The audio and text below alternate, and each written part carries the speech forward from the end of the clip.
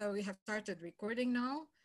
And since we're talking GDPR today, I have a few disclaimers to make. First of all, whatever is said in the presentation are facts that I'm referencing certain sources for.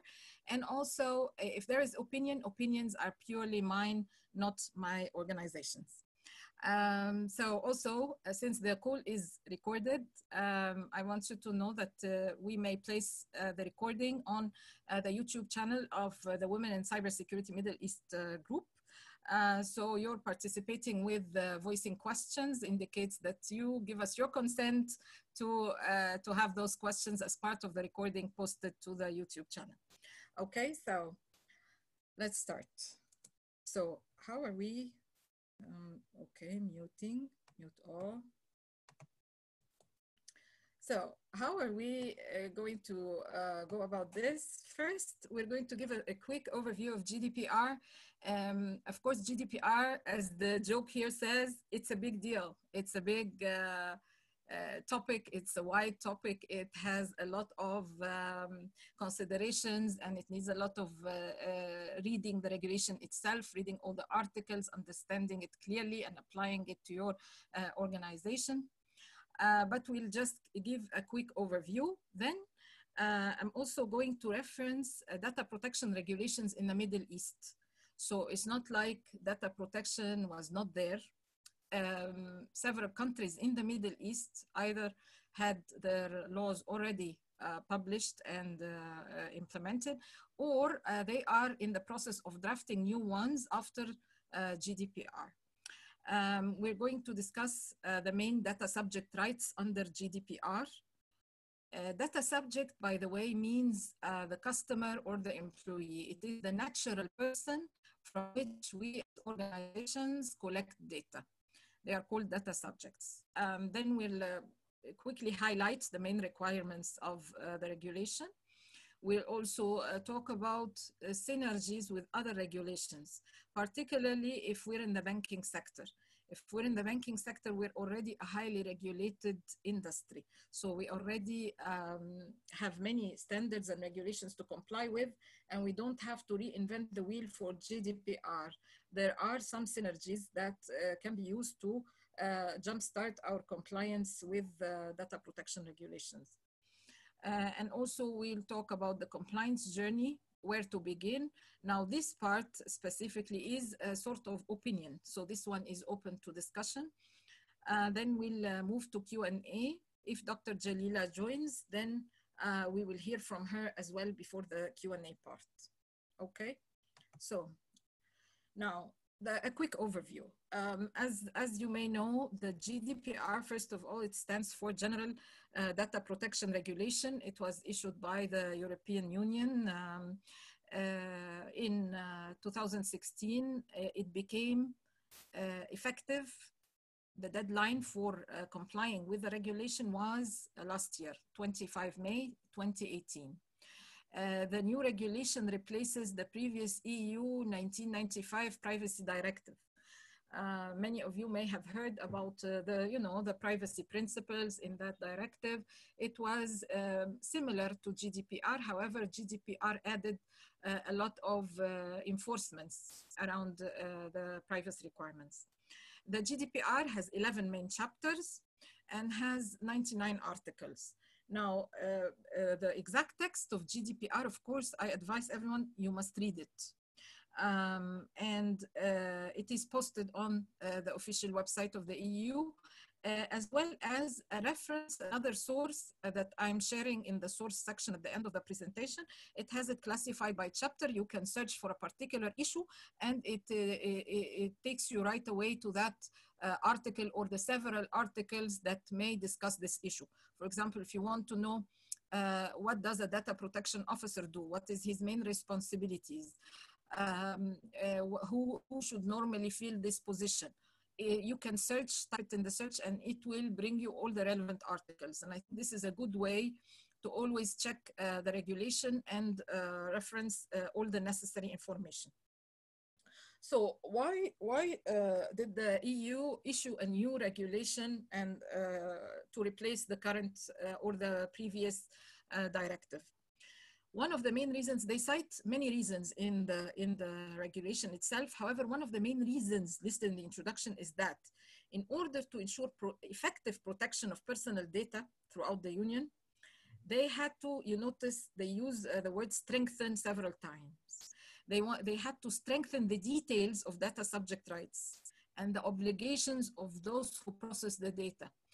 Who are those who process the data? They are either what they call controllers or processors.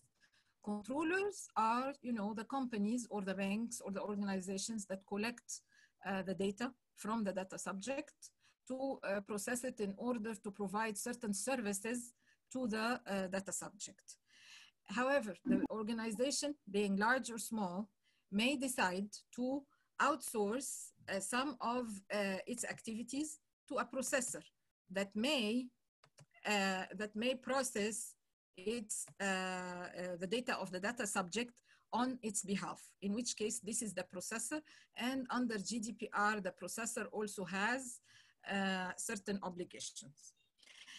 Also, to strengthen the powers for monitoring and ensuring compliance, and equivalently imposing strong sanctions for non-compliance. So the mechanism, there had to be a mechanism of monitoring and a mechanism of reporting complaints and taking actions on those complaints. So they created those structures and for data protection authority in the different countries, and they mandated not only reporting of breaches, but the regular data subjects can file complaints, and they look into complaints, and there are certain remedies that the data subject can get if the claim is verified, the complaint is verified. So was the whole data protection thing new?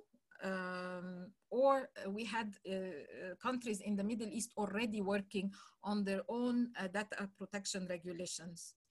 Now, I'm listing here some of the countries in the Middle East that are already working. Now, Asil is saying the voice is not very clear. Is anybody having an issue with sound as well, with the voice? Can you hear me clearly now? Okay, I will resume. So Egypt, for example, Egypt's data protection law has been already drafted and approved by the ICT committee in parliament, and it's pending voting from the General Assembly. So the draft law has been put in place and discussed, and it's also undergoing other discussions from different industries in parliament.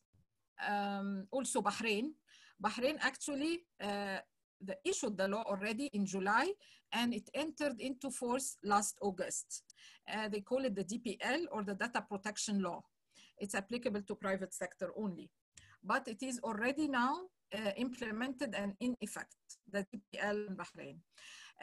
I took a notice of some of the common points between the data protection regulations in Egypt and Bahrain, and noted that in both cases, there is a local data protection authority that will investigate breaches.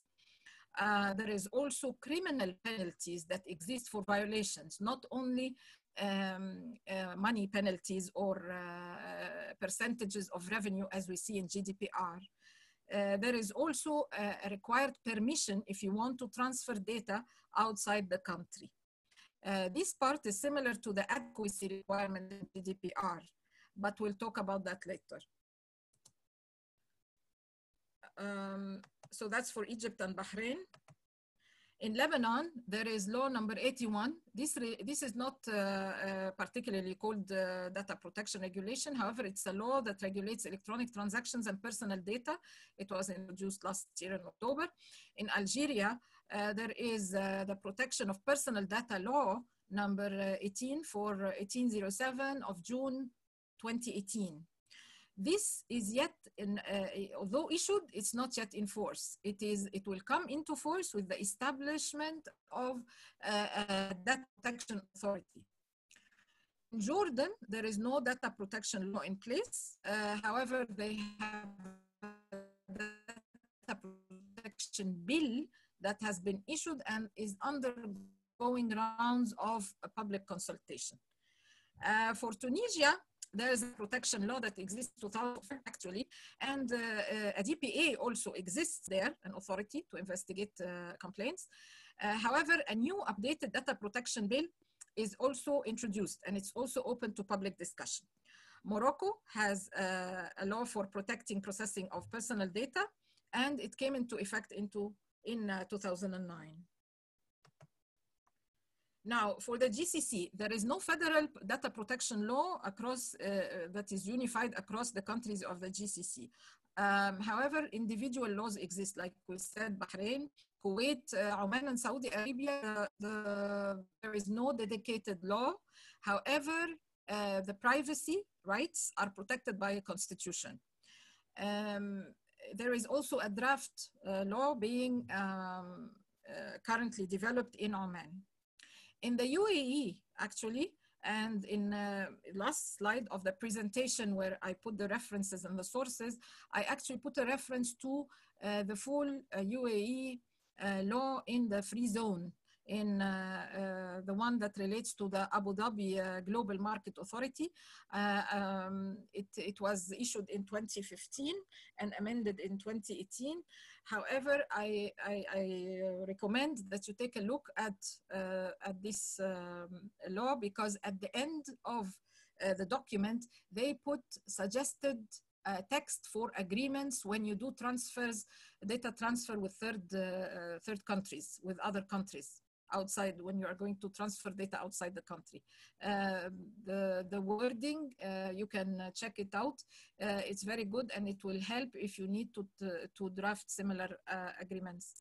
There is also another law for the other free zone in UAE, which is the DIFC, the Dubai International Financial Center. The authority passed a data protection law, number 1 for 2007. However, it is currently being updated, and they published a draft for a new law that is currently open for public consultation. As for Qatar, similar to the Bahrain, they also issued their own data protection law in September 2016. Now, this was an overview of which countries in the Middle East already have or about to have data protection regulations or laws of their own, national ones. So why the big fuss around GDPR in particular?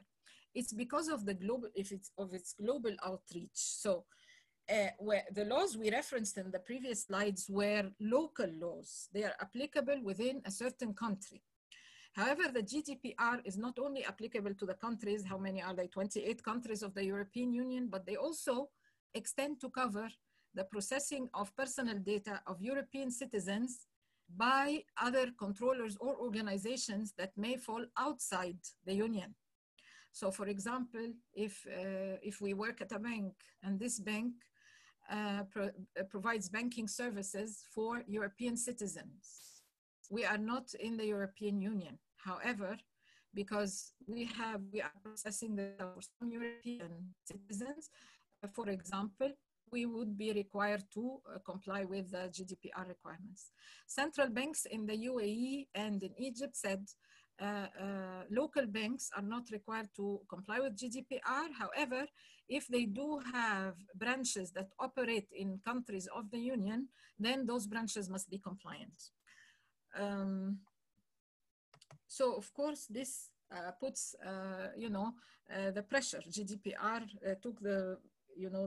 became very popular because of this pressure. You have to check, similar to the FATCA regulations, the compliance for the US. You are not in the US, but you still have to comply with those requirements. So the regulation, how it is structured, because I think the easiest way to understand GDPR is to know where to look for information when we need one, and quickly. So the chapter 1, we said it's 11 chapters, 99 clauses. Chapter 1, the general provisions, they talk about the scope, material scope, territorial scope.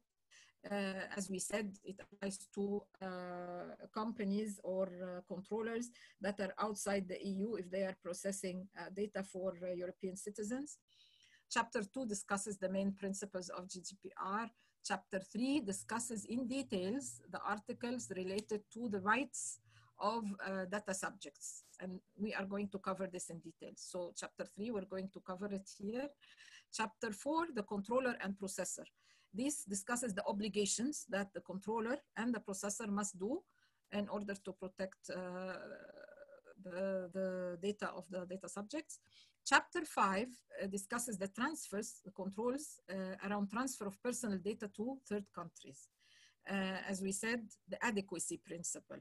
The adequacy means that you can transfer data to third countries outside, outside your jurisdiction, provided this country also has a certain level of compliance with GDPR that is approved by the EU.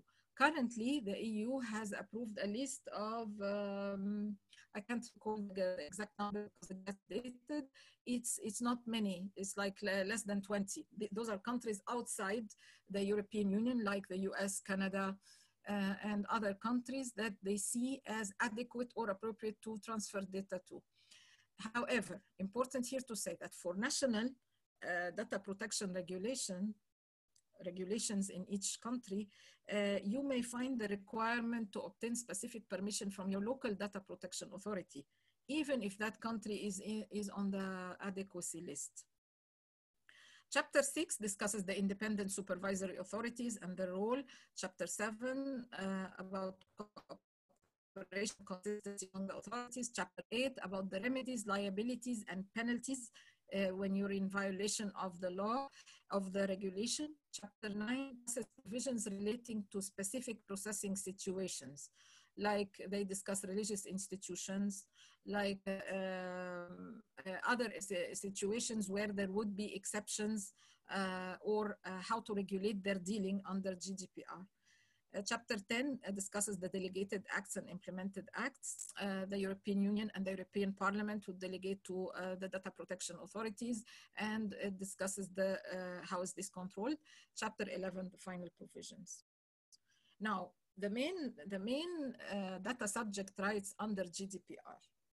First, the right to be informed. So when you're collecting, in simple words, when you're collecting data from a data subject, if you're a company, if you're a bank, any type of organization, then this data subject, customer or employee, needs to know the purpose for which you're collecting the data, how you're going to use it, how you're going to store it, that you are, if you are going to transfer it to another third party. All this needs to be declared in an easy, understandable manner. There is also the right of access. A data subject may come to your organization and say, I want to access my data. I want to see what data you are storing and processing on my behalf. So I want you to respond to me with a list of all the data you're storing on me. There is also the right of rectification.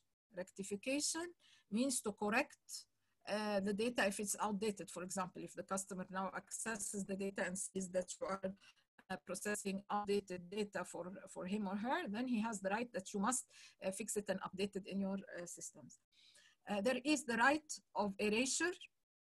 This is one of the challenging rights to implement, the right of erasure, or sometimes they call it the right to be forgotten. This is when a customer says, okay, thank you very much. You are supposed to delete my data. I don't want your services. Please, Allahu Akbar. Please delete the data that you have for me in your organization. Now, this is a bit of a challenge along with the other one. There is also the right to restrict processing. Let's explain first. So the right to restrict processing means, for example, this person, this data subject filed a complaint against your organization that it did not have legal grounds of processing his data, his or her data in a certain way. So until the DPA gets back to him, which I think, as I recall, should be within a month's time, until they get back to him or her, they may request you as an organization to restrict processing. They are not requesting you to delete their data yet. They are telling you, keep my data, but do not process it. Do not do the services, put them on hold. This is also another challenge. Now, why the right of erasure is a challenge, because imagine you are processing bulks of data for your customers. You need to make changes to your system such that you can flag a certain, customer, a certain data subject, and then this flag, okay, it means that from that date onwards, you are going to stop processing data for him, which means this action has to somehow propagate to all your systems, has to somehow propagate to all your backups, to all your logs, because it has to be done in full, not partial. There is also the right of data portability. Right of data portability, the customer or the data subject will have the right to request the data in a readable format, and also may request to transfer his data to another controller. So you as an organization is a controller that provides him with a service. If he, the customer decides not to continue having services from you and wants to move to another, say, competitive bank or something, you have to help him and process this portability, transfer his data in a reasonable timeline. It has to be done quickly and without delay. There is also the right to object. Object means, okay, I gave you previous consent to process my data. Now I object to this processing. Then there is also the final one is the right to manual processing. This is when, for example, you use data and use it for data analytics to derive insights into this data so that you can tailor specific services and marketing activities towards segments of customers. So you need to profile them. Now the GDPR gives the data subject the right to be exempted, to request to be exempted from this profiling. This is, of course, another challenge with respect to implementation. Now, some highlights of the regulation, because as we said, the one session is not enough to cover everything in GDPR. Fines that are exercised for violation of GDPR can go up to 4% of the annual global turnover of the organization.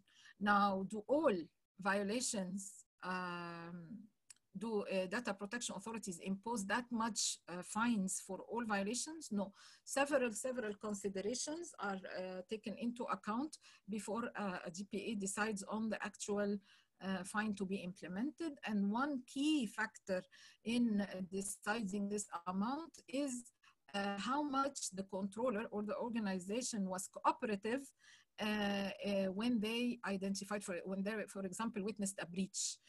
Did they report it immediately? Did they take the necessary measures to mitigate the risk that led to this incident? All of this, did their DPO, the data protection officer, did he or she cooperate promptly with the DPA? So those are all factors that affect the amount of fee in case of a violation or a breach. The regulation also requires breach notification within 72 hours of being aware of the breach to the relevant data protection authority. Now, 72 hours may sound very challenging, of course. However, it says of being aware of the breach. Aware of the breach, not all organizations get immediately aware that they are undergoing breaches. However, if the breach is publicized, like for example, we are not going to mention names, but there was a popular payment processor, payment brand company that had a breach that was, leakage of information on the internet, whereby people, normal data subjects noticed and knew about it, so they started reporting it. So that was like the second day the incident took place. So this indicates that they cannot be not aware. So they had to, of course, immediately report the breach to the relevant DPA at the time. There is also the requirement for privacy by design. Privacy by design means that you include data protection principles from the beginning of designing or implementing a system, rather than later on. This will facilitate the easier implementation and ensure you only have you do your data minimization. You only have the necessary data to process a service, and not over data is overfed into the system. Now, there is also a requirement to create data inventories. This is in Article 30. These inventories are a register of all the data processes in the organization. So a data inventory, what does it include? It includes an overview of the processing activity. It includes the data categories. What are the types of data subjects who would normally own such data?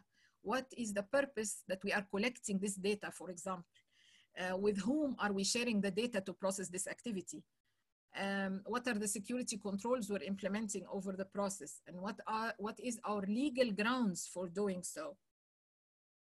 Now here, for banks, again, if we have any audience from banking, this will not mean that you start all over from nowhere.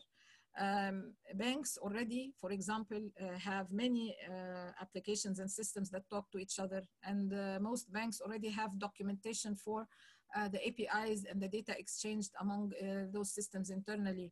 So they would have some type of repository. You will just need to amend this repository to show and reflect additional items. You will not reinvent the wheel. And also, it is recommended that you maintain an Excel template for the different elements that you need to capture around the data, and also a data map, a data flow chart that says the data, these fields, so and so, they go into this application, then they go out and are fed into another application. So this is a data map or a data flow chart. And when we're saying processing activity, don't think about it like everything you do for the, one process, one big process you do for the customer, but you have to break them down into main important processes. Like, for example, if we are doing account opening is one process. If we're doing card management for card management applications, that's another process. So you have to break them down into processes and take it granular, and this will help a lot to know where your data resides and help you, of course, implement the required protection. Now, there is also a requirement to conduct data protection impact assessment. You know, most of us are familiar with business continuity management. So you do in business continuity, you do a business impact analysis. This is a data protection impact analysis or impact assessment. You will take every processing activity, not all of them. However, the regulation only requires that you do a DPIA for the processes, the data processing activities that are likely to lead to a high risk to the freedom of data subjects. This is how the regulation phrases it. It says high risk that is highly likely to lead to a high risk to the freedom of data subject. Now I'm including situations that I got some from the exam. I had recently undergone the exam for Certified Data Protection Officer, and some also from the example guidance the EU has placed on its website. So a situation where a hospital is processing genetic data for patients, of course, this is a high risk activity. So this, you must do a data protection impact assessment for. A company monitoring employees' email and internet activity. If you're a large bank, if you're a large organization, you would be doing so. So you will be required to undergo or implement a data protection impact assessment. A magazine processing an email list of subscribed customers. No, this is not a high risk activity. And probably you had consent from your customers to send them emails for once you subscribe. So this is not a high risk activity. You don't need to conduct a special DPI if this process. A bank authenticating its customer access to their accounts using fingerprint. This is a high risk activity. Now, I forgot to mention, you'll find it in the regulation in the specific situations, that there is a category of data called the highly sensitive personal information. Highly sensitive means data that is genetic data, biometric data like the fingerprint, ethnic data, religious data, data about political opinion, about memberships in political organizations. All these data is not allowed to be processed or stored in the regulation, by the regulation. So except under certain conditions. So for example, if the bank is using a mobile app and you're authenticating by fingerprint, this is biometric. However, as a bank or as an organization using similar facility, you can process such data under GDPR because it is mandatory to the execution of the service. If the customer consents and wants to have the convenience of having a mobile app and consents to this, then it is not a problem. Similarly, for hospitals, they need to process genetic data to do certain research to cure patients, and the patients give the consent, then this is also allowed. Last example, a physician storing personal data of his patients in his clinic. Again, similar to the magazine case or situation, this is not a high-risk activity, and he has probably already consent from his patients to process their records. Another highlight in the regulation is the mandatory appointment for a data protection officer. This is mentioned in article starting 36, 37. However, not for all situations. Again, it's mandatory only where it states for public organizations where processing involves regular systematic monitoring of data subjects at a large scale. In the course for DPO, they said the normal practice is 200 plus employees or more. If you're an organization that has 200 plus employees, large scale activities, then you need to appoint a DPO. So what does the data protection officer do? What are their responsibilities? And by the way, the regulation empowers this position a lot. It requires its independence in reporting. It requires that you may not, if there is a conflict in that will prevent him or a constraint in preventing him from doing his duties, you cannot impose such a constraint on him, very independent. And to the extent that you may not fire him simply for doing his job. So this is a very empowered position. The main responsibilities are to provide awareness to all stakeholders in the organization, the organization meaning the controller, as well as the processor, if there is outsourced processors, and employees, what are their obligations under GDPR, and provide them with the necessary training. Another duty is to monitor the compliance with the regulation and with the internal data protection policies. There's also the requirement to provide advice regarding the DPIA and monitor its performance. This is in Article 35. So the DPO may not be the one to perform the DPIA. Actually, it's better that he's not the one. It's better that, for example, the risk team, for example, in an organization, they can do the DPIA. They can do the data protection impact assessment, and it gets reviewed and ensured that it is done by the DPO. However, to ensure his independence, it's better that he does not do it himself or herself. The fourth item is to cooperate with the supervisory authority. One of the main duties of the DPO is to cooperate with data protection authority whenever they ask for information about the organization that relates to data protection, whenever there is a breach, and he cooperates with them to provide them information about the breach, about its impact, about the necessary mitigation measures that the organization undertook to mitigate this breach, and to consult with them as appropriate with any other matter. Now, for the banking sector, I said we don't have to reinvent the wheel. We already have other standards that we have implemented, and there are some areas where their synergy can be achieved. So, for example, scope. GDPR protects personal data. PCI DSS, which is the payment card industry data security standard which most banks are required to comply with, it protects cardholder data, which is also personal data.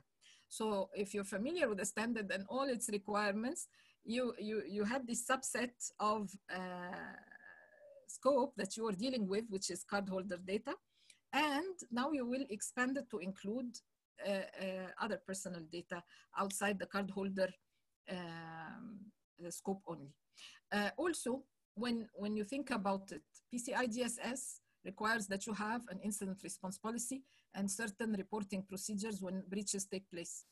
A PCI DSS breach is a GDPR breach. So if you have an incident that relates to the leakage or unauthorized disclosure of your card information, this is also classified as a breach under GDPR. So regarding your process, your existing process, instead of only reporting to, say, MasterCard and Visa and all the local authorities, you also have to report to your local data protection authority. So what I'm trying to say is you can build on the current processes and policies that you already have and extend them where necessary to fit the requirements of GDPR. Also, if you're not compliant with PCI, this may increase your GDPR fine if there is a data breach. Remember when we said here that GPA, before imposing fines in cases of breach, takes into consideration several points. One of them is organization is following and implementing required laws and regulations and standards. So if you're not in compliance with PCI and you as a bank and you experience a large breach of cardholder data, then this will be interpreted as lack of due diligence and the fine goes up. Both standards require, for example, encryption and pseudonymization. I don't know how to pronounce this word properly, of personal data. You have to either encrypt the personal data or transform it into a way such that it cannot relate back to its data subject. So this again is something where you can build on. Logging and auditing is required in both. Maintaining a security policy and conducting risk assessments is also required by both. So for banks, I think we are lucky. Other industries may have additional challenges when complying with GDPR. For example, one industry that jumps to my mind is the tourism industry, because unless they are large hotels, hotel chains or something, they did not have previous regulations to guide them in this regard. So they would have a lot of challenges implementing these requirements of the standard of the regulation. Now, to wrap up, if we want to start complying with a local, I'm not again here talking GDPR only. Every country will eventually or already has its own data protection regulation. So, and this is the primary thing that you need to comply with. Of course, you comply with GDPR where you are required to comply with GDPR. But the compliance journey is the same, almost the same. And this is here an opinion section which we can discuss. I think first that you need to obtain the senior management support and ensure the awareness of the key stakeholders in your organization. You need to, some companies advise that you first of all, do a readiness assessment. I don't, if you have not implemented any of the main requirements of GDPR, I don't recommend that you do a readiness assessment first, because that would simply result in a report where it says, this is not present, this is not present, this is not present. There are key things that you can do, and then you can, as after you implement them, do the readiness assessment. It will really then be very useful to determine where exactly you're not following, and not just generic checklist that says not available, not in place. So after obtaining a senior management support, that you have a data protection regulation to comply with, and you establish clear governance roles and responsibilities. Now, if you're a large organization, there need to be a data protection officer, and other large organizations also implement a certain governance structure called Data Protection or Privacy Council. Such a council can consist of the compliance team, legal, information security, and someone from IT, because they would, and HR, because IT would eventually implement you know, the technology part that relates to encryption, that relates to how to implement the right to be forgotten, etc. So in large organization, really a data council, a data protection council is recommended. I think Facebook has one, and many other organizations have this privacy council. Legal is very important also to be a member of such council if you are an organization that works across multiple jurisdictions. Then you need also prepare your inventory of data processing. Before bringing in consultants, you have to have your inventory of data.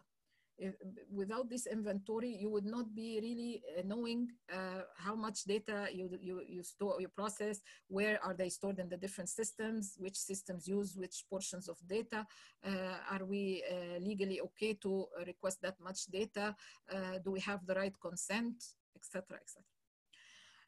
And conduct the data protection impact assessments for, again, the high-risk activities, and put in place effective procedures for consent and other data subject rights.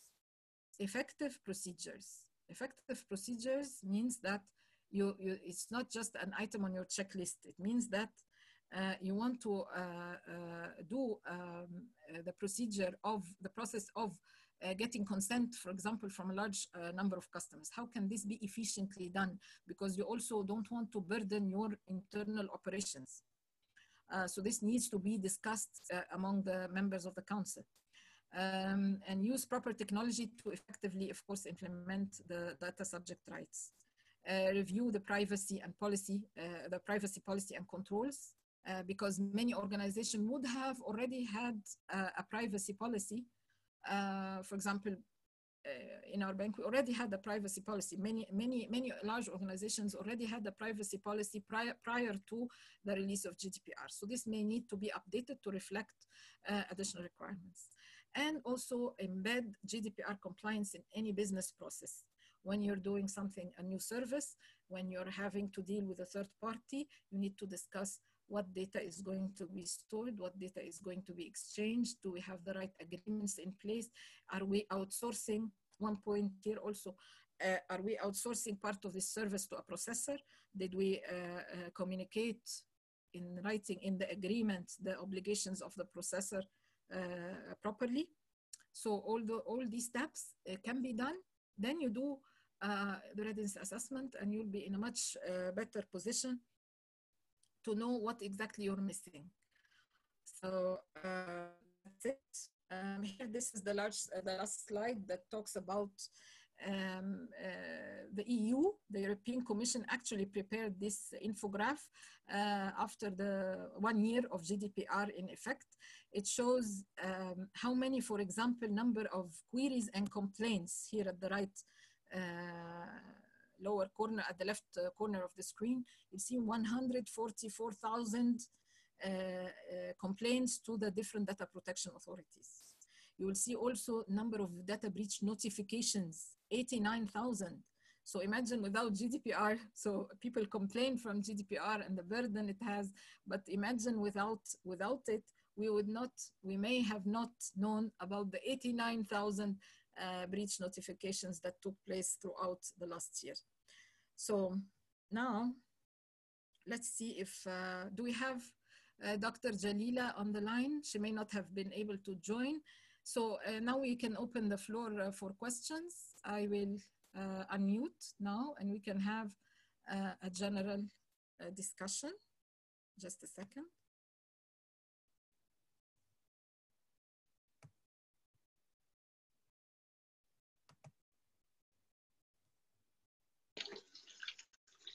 Yes, so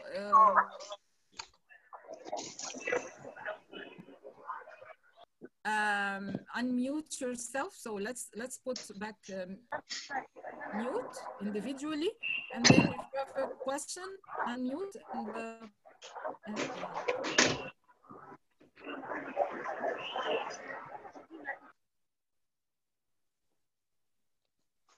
hello. So now can you hear me or no? Yeah, we can hear you, Abeer. I have a question. First, thank you very much for your time and for sharing this knowledge to us. Really appreciated. My question is, how do airlines comply with the GDPR, for example, or let's say Emirates or Etihad Airlines here in the UAE, who are for sure having customers who are EU nationals?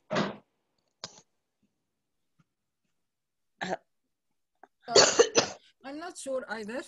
They must have, they must first determine how many, of course, EU passengers and what amount of data is being processed on their behalf. Does it have PII data?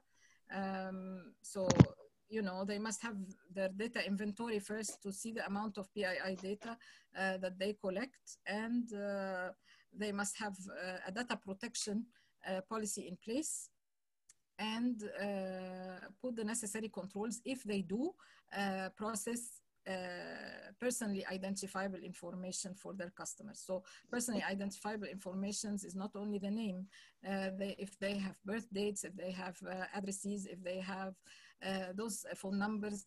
If they do not store all these personally identifiable information, they don't need to go into this process of compliance. Okay, thank you. So so this is it really depends on the type of data they are processing, mainly personally identifiable PII information or not. Okay, if I may ask another question, if others are not ready for their questions. You have one example of storing data when you are identifying whether it is high risk or not. You mentioned about a physician storing personal data of his patients in his clinic. It may not be a high risk because you said the doctor or the physician could have sought the permission of his patients. Who would identify that, and who would know if the doctor has sought permission from his patients? Like how do you classify this? I'm just looking at it in the way it's a situational cases where you said you will identify if it is a high risk or not. Yeah. So the physician will not have large number of records of patients. So it's not in the thousands like controllers. However, how would data protection authorities know if a certain entity is required to comply or not? First, how does the complaint process work? Now, if an EU citizen files a complaint, then the data protection authority will start investigating, okay? That I didn't give a consent to this physician, all right? So this way, the data protection authority would know about it. But if he's a physician in one country, even outside the EU, and he's processing data, and he had by coincidence a European citizen who came to his clinic, and he registered, in order for the physician, to provide services, you must register and complete a form. So if he completed the form, this may indicate implied consent. It is not expected, from regular doctors to do all this data protection impact assessment. It's not expected. The data protection impact assessment is only expected, as they specifically mentioned, the regulation from controllers who process systematically large and regularly amounts of data for data subjects. So if it's not large, it's not, the few patients that come to his clinic. This is one of the situations actually that is classified in the guidance provided by the EU, that it does not require a data protection impact assessment. Thank you, Abeer. Yeah. So Dr. Jalila is not here. I hoped that she would be able to make it, because we would have, had valuable input from her regarding how privacy relates to cyber psychology. But maybe then in another time we can schedule a session with her actually.